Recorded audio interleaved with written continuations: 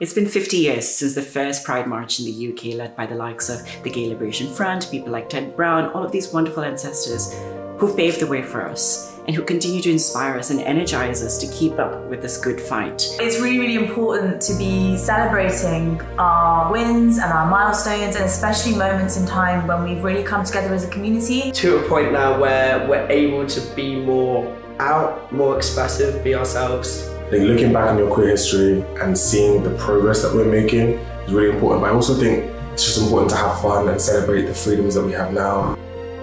In another 50 years, I hope our community is more accepted. 50 years time, I'd really love to see things being less difficult for our community than they are now.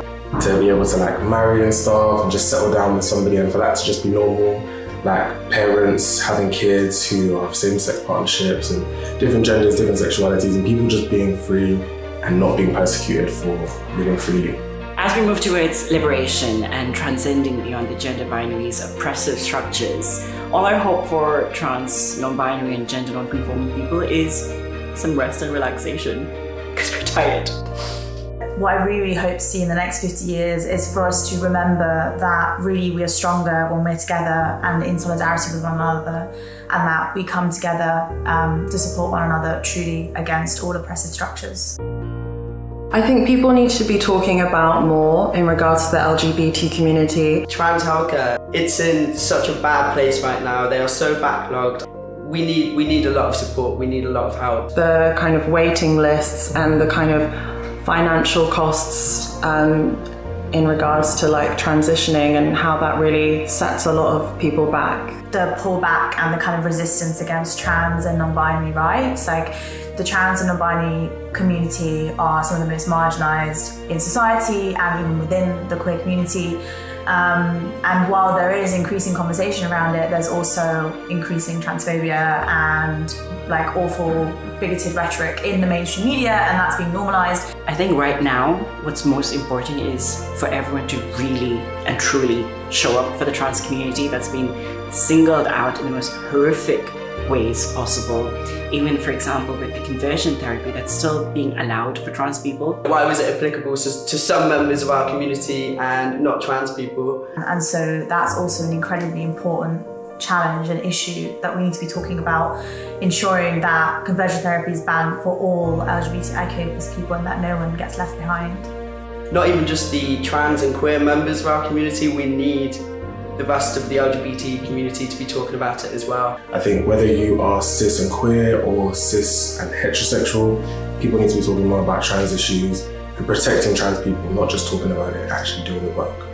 The first time that I felt pride in being LGBTIQ+ or queer was at London Pride in 2019. I think it was the first time that not only did I feel pride in being queer, but I also became really aware of how much work there was still to be done and how much I could be using my relative privilege to support other members of the community and stand in solidarity. I think the first time I celebrated Pride and I guess felt the most gay and liberated was probably 2019 when I came up to my parents.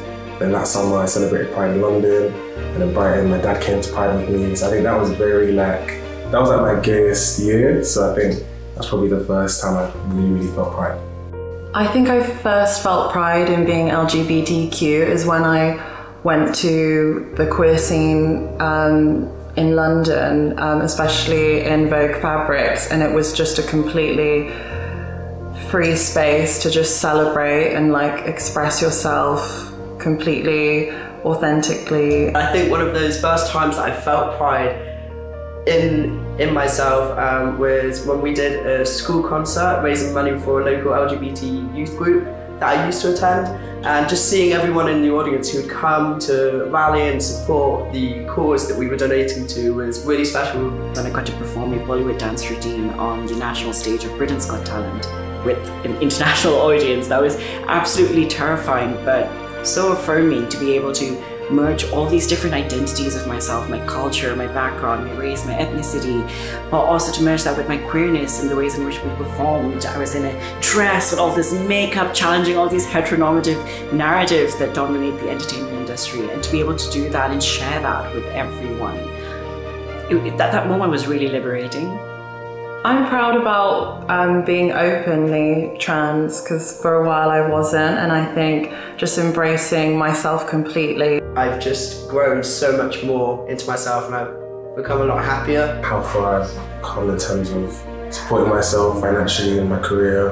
When I moved to London in the end of 2020, I kind of just did it and hoped for the best, and I'm still here, so I think I'm just proud of myself.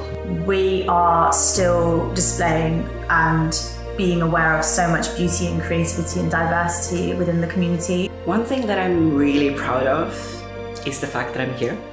And like that in itself is such a feat, to be able to be here alive, taking up space that is generally gatekept or erased for people like me. I think that's what I'm most proud of.